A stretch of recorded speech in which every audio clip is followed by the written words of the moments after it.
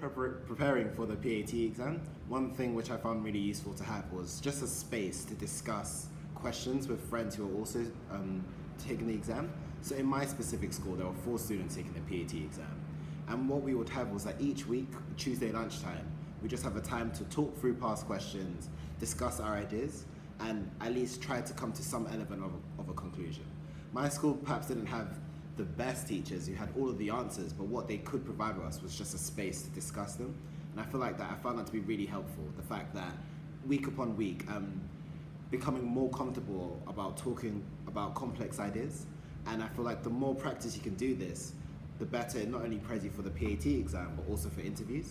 Because I believe in interviews, what your interviewers want to see is the fact that you can take the knowledge which you've gained at A-level and apply it to foreign situations, or to be able to receive hints and receive prompts that you may from an interviewer, and then to now apply this to your own knowledge and use this to form like a complete answer.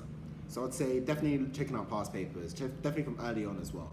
So if you can start during the summer holidays, I'm sure you want to relax a bit, I'm sure we all do, but do try and perhaps organise or set aside a couple hours here or there during the week to just keep your mind ticking over, because you may start earlier on in the summer holidays, but by the time it's August ending, all the tricks and techniques you're developing, you may have forgotten.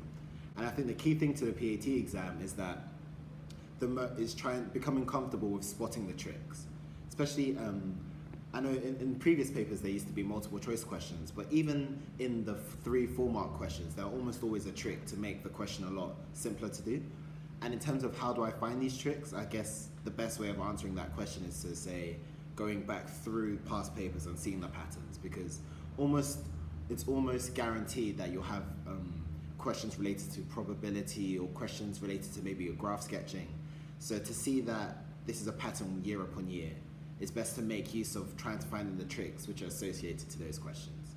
It's worth knowing now that you may not finish the exam, but that is okay. There's nothing, I'm sure in your exams in school you're used to perhaps doing really well or getting like high marks, or perhaps finishing exams with loads of time to spare.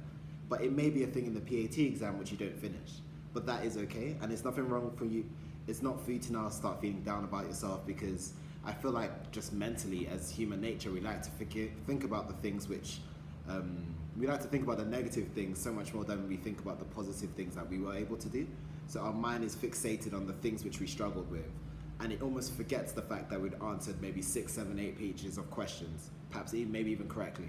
So yes, of course you may walk out the exam and feel like you could have done things differently, but do bear in mind that if you have adequately prepared, you're more than likely to have got questions right along the way. So try and find a balance to your thought process, and yeah, I mean, once you've done it, you've done it. So I'll definitely say prepare as much as you can, but once you've got it out of the way, you'll still have other universities which I believe you would have applied to.